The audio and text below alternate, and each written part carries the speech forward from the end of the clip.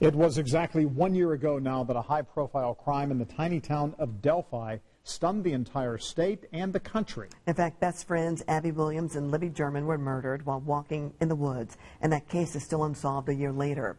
Our Rich Van Wyk is live tonight with more on how this community remains very unsettled. Rich? Andrea, these murders have shaken some of the core values, small-town values of Delphi. People here tell me life is different. Things have changed. To find out just how much and what's changed, we went to the Garden Gate Cafe, a place where people come to share a meal, share their thoughts with the owner. Wanted posters are part of Delphi's landscape. A year later, the face of a killer and his horrible crime still haunt this community. Still just makes me sick to my stomach. It just makes my heart heavy. Denise Strasser talked with me over coffee in the small restaurant she owns on the courthouse square.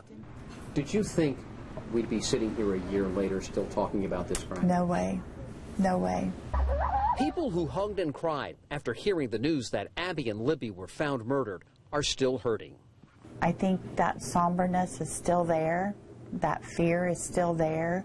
In a community where violent crime is rare, people now lock their doors and their cars, and they no longer walk alone. So I hear those things, which makes my heart really sad, because our community, it's still a great community, but it has changed. Some of the small-town trust that was part of Delphi has been replaced by suspicion.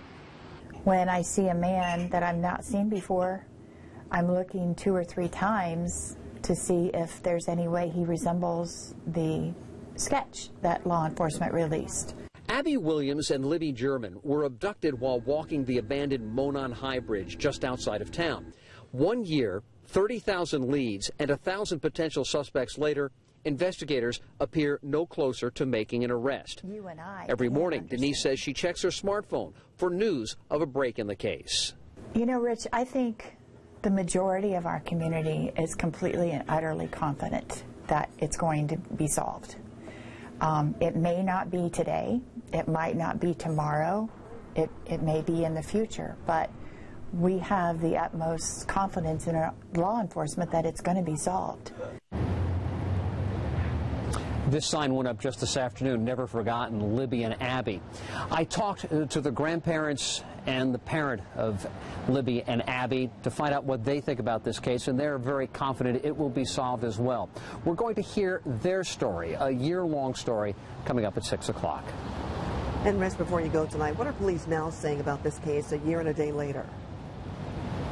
Well, since the anniversary news started making the news, since last night, they've received 300 new tips. They're being checked out by police officers. They anticipated calling in as many as two dozen extra investigators to handle these new tips. All right, Rich Van Wyk reporting live tonight. Thank you from Delphi. And if you know anything at all that could help solve the murders of Libby and Abby, police do want to hear from you. You can call the tip line anonymously. The number is right there on your screen, 844-459-5786. We have that number posted along with a tip email address at WTHR.com and on the WTHR app.